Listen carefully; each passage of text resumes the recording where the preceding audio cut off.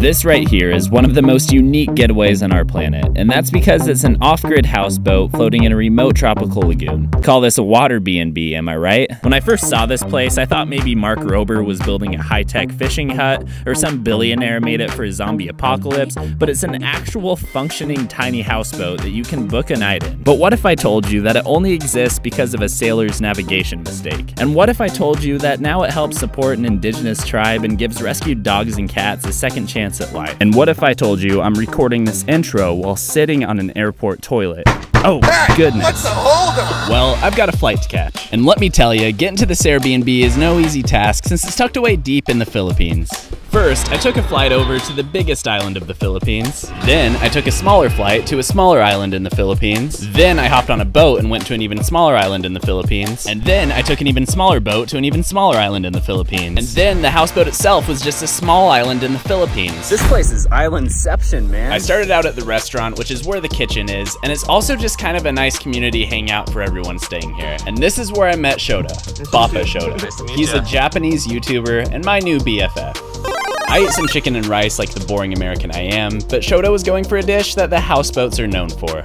Black squid in pasta. Look at this. So I wonder tomorrow what's going to be in the toilet, you know? Oh, Shota, nasty. This is some of the bluest water I've ever seen. This water is as blue as something that's pretty blue. I'll tell you that much. Then it was time to go to my houseboat and see where I'd be sleeping for the night. It wasn't with the fishes, but pretty close. This place was super cool, so without further ado, it's time for a houseboat tour, y'all. First things first, we got this deck area out here. We have some lounge chairs so you can just absolutely lounge back and get some sun. We all know I could use some sun. I look like the dang ghost of Christmas past. And also we have a kayak and a paddleboard, so we can take those for a spin if we want. There's this really nice open area right here. You could do like, I don't know, yoga or something like that. Over here, there's a shower so we can desalinate after a swim. Yeehaw. There's this sweet little dining setup so I can have a nice little family dinner with all my friends I brought out here. That's a joke. I'm alone. We got some water. Important. This right here is a nice little spot for swimming, but he did say there's sea urchins over there, so you gotta watch out. Sea urchins. That's how they get you. Then we're gonna step across here to the main houseboat section. This is the room. This is where the dreams happen. Bonk. This is actually so crazy. You wake up in the morning, the water's right there. Oh, they did the goose thing with the towels. I actually kind of hate it when hotels do this type of stuff because then I just feel like an absolute monster when I mess it up. There is an air conditioner, but you actually have to pay to use it. It's just like pay-per-view, except more like pay-per cold air. And this right here is the bathroom. We got a sink, we got a shower, another sink in here, because who doesn't need two sinks? Up here we have one handsome dude. So with the toilet, they were trying to build a better mouse trap or something. It's the most complicated toilet I've ever seen. And the other super cool thing about the houseboat is that this is actually only half of the houseboat. There's another half over here that our neighbors are staying at. Hey, what's up? I think we're neighbors. It's like a homeowners association. I don't think you have to be part of one of those to have neighbors, but. So one thing that's really cool about these houseboats is they'll actually deliver food to you from the main restaurant via boat. So you can order up a pizza or a linguine or a fettuccine. New Lamborghini. And they'll bring it to you on a boat. May I help you from F&B department? Can I get a leche flan? I don't know what that is. Oh, here comes the food.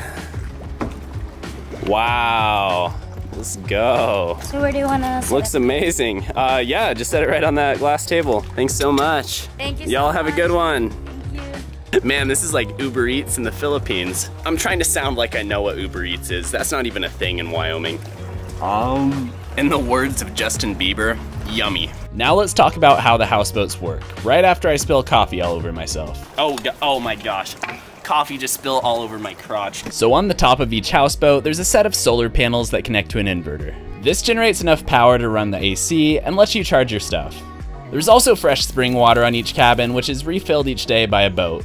And there's a pee-pee poo-poo boat that comes by each day to collect waste and take it to a septic center. We've only been talking about the houseboat I'm on, but there's actually 6 houseboats here, and each one of them is totally unique and totally different from the others. But how did a bunch of tiny houseboats end up in a tropical lagoon in the first place? To answer that question, I sat down with the man responsible for this whole thing. So you're from Italy? And name 5 pastas. Sorry? A name, right? This is Paolo, the owner of the Paolin Houseboats, and everything started when he decided he had mommed his last Mia and set sail from Italy. This project was not supposed to be a business. I left Italy in 2008. I sold everything, my companies, my house, my cars. I jumped on the boat, started sailing around the world single-handed, and my plan was not to stop anywhere. But when I arrived in Philippines, actually I arrived by mistake. It's such a beautiful country and people are so nice, welcoming, gentle, that I ended up to stay longer, and I met my fiancée here in Coron town. This project started just because we built a houseboat for us. So it was not supposed to be a business, it was our houseboat.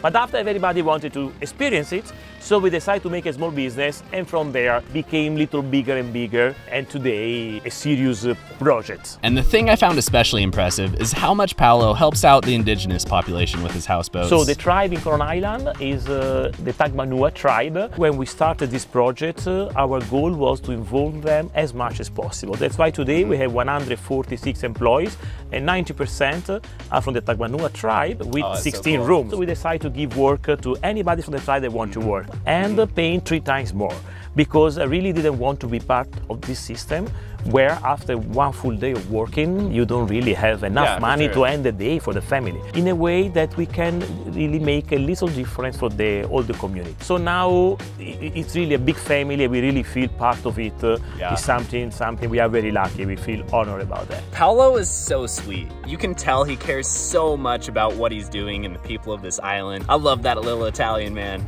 We need more people like Paolo in the world.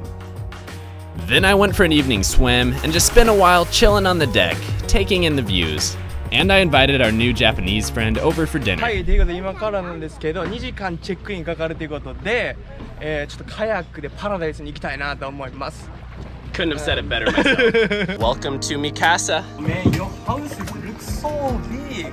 So this is actually for family size of the tables, right? Mine is like maybe only for 2 people. Yeah, man, this is a family-sized table. And guess what? When you're here, you're family.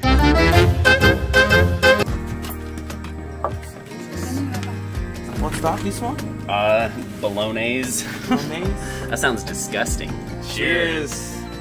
I hear so many people say that they couldn't travel solo because it'd be so lonely, but I've got to say, ever since I started traveling solo, I've never found more friends in my life. If you just have a sweetheart and are willing to meet new people, it's like you will never be alone. I meet so many cool people traveling solo just like this, and to be honest, this is so cool. I was traveling with the couples, but actually when you travel alone, you meet more people. You absolutely do, yeah.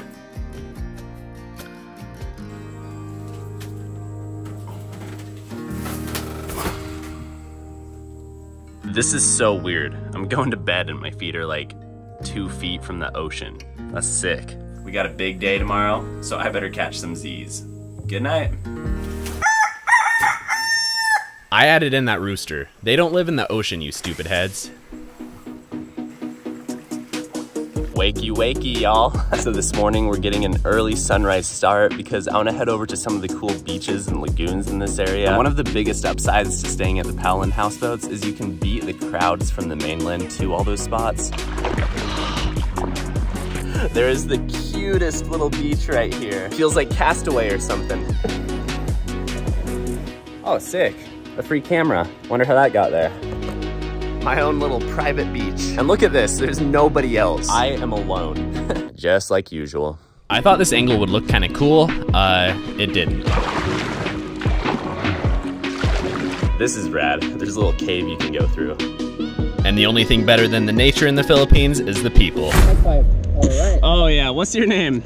Diane. Diane. It's my new best friend right here. You're a silly goose. Yeah. Then it was time to do some snorkeling.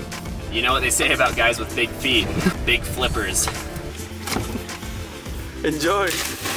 My entire childhood spent watching SpongeBob prepared me for this very moment because there's more sea life down here than you could imagine. But as it turns out, that wasn't always the case. When we came here, the lagoon didn't have even one fish. So we were impressed, why there are no fish? And we find zero fish. And we find out there was so much illegal fishing. So we started the fights every night. I was going out with my boys of the tribe to fight with these illegal boats, and it took a while. It took maybe 6 months before we were able to stop them. And now, when you swim on the lagoon, you have thousands of fish. You have sea turtle passing by, seahorses, you have lobsters. Now the marine life is coming back, and it's incredible. I mean, that seems to be a big theme with you. You're just making this island better than you found it when you got here. Man, you're crushing it. But supporting an indigenous tribe and helping restore sea life just wasn't enough for Paolo. So he gave me and my extremely dusty GoPro a ride to check out his animal rescue center. It's so sad to see so many street dogs and street cats. So I started rescuing them 4 years ago, and I decided to make a proper rescue center. It's no sense to save dogs and cats from the street and put them in a cage. That is not life. It's like to be in prison. I designed this in a way they are free to play in the green, so they relax, to give a better life. So how many dogs and cats do you have here right now? Yeah, now in total there are 100, so there are 60 dogs and 40 cats. Yeah, starting to be a big that's family. crazy. Here is the part where we cook for them, because we need to cook for 60 dogs and 40 cats. These dogs are living better lives than the dogs in most middle-class American families. My goodness. It would be very important that we also start an adoption program, because in this way we can save more animals, and some families maybe they can adopt one dog or one cat. Yeah. I think it's so cool to see someone with passion and a good heart build something that has lasting impact. And that's exactly what Paolo's done with these houseboats in the Philippines. We live only one time, you know, Yeah, and also I don't have my own family anymore in Italy, so I'm alone, and now I'm a fiancé. So let's see what the future will bring. Changed also a lot the perspective. After my younger sister died, the perspective of my life totally changed. Man, so cool. Inspiring story. That's the end of the video. Ciao, ci vediamo presto!